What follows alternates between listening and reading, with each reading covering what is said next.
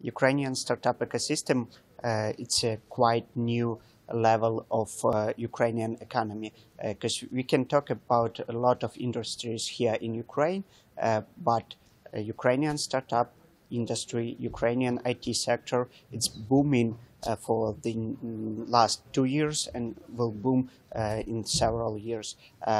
Ukrainian startups are well known in the world. We have a lot of very prospective and good founders. We have a lot of unicorns. We have more than 5 unicorns in Ukraine, and these unicorns are challenging the world, and they can change the world.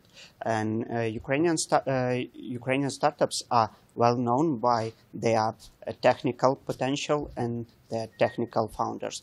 We do not need any state support or legislative changes and so on.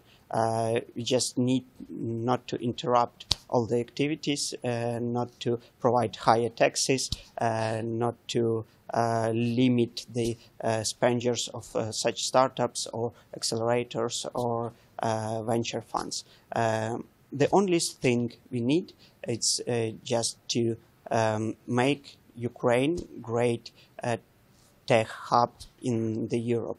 For this purpose, we need to promote Ukraine, to promote our legal framework, to promote our startups. If there will be a lot of funds from different countries in Ukraine, if there will be a lot of accelerators, so the ecosystem will develop rapidly. Ukrainians get used to all the geopolitics situations, geopolitics issues.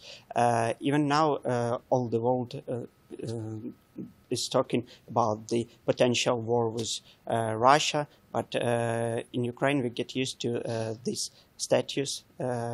We actually in the status of war for several years, so this issue cannot affect Ukrainian market, but it's quite important for investors from European countries, from USA, from Asia. They do not want to invest money into Ukrainian startups during this time when we cannot secure these investments. But they invest into Ukrainian startups in different jurisdictions, for example, in USA, in Europe, and other countries. So they invest into Ukrainian startups, but not in Ukraine.